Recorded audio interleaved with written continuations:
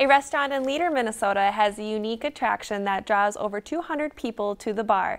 For this week's In Business, our reporter Malak Katab takes us inside the Bear's Den and tells us about the pig races. 3, 2, 1, go piggies! The Bear's Den has been around for 27 years. Gary Dower bought the business from a family relative in 1992. At the time, Bear's Den was just a tiny bar with a different name. Dower had other plans. We opened a kitchen, got all the equipment, and my wife did the cooking, and my kids actually waitressed, and I bartended, and we grew that way. We just decided we wanted a little restaurant instead of just a bar. Bear's Den has grown since. Now it's become a multi-generational family business with Gary's grandchildren helping out. The Bear's Den prides itself on serving simple, all-American food with a weekend show involving pigs. That would get them in the door, and then they would slowly start getting interested to see what this pig racing business is all about.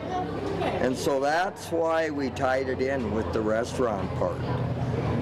And the one thing we don't do is serve pork chops. The pig races was an added attraction to the Bear's Den in 2002 after Gary went to Montana. We brought the idea back. We set up a little racetrack, very tiny, and we start racing pigs. Kind of, I kept encouraging them, you have to have something the pigs can't race all the time because they're too little, and so to take a break in between to give them a little break and then to get audience participation. Dower involves the audience in several different games and activities throughout the show. Music and the combination of the kids and the families, and that's all made that all work to where we started at 25 people and now we're up to many Saturday nights 500. Reporting in Leader for this week's In Business, Malak Katab, Lakeland News.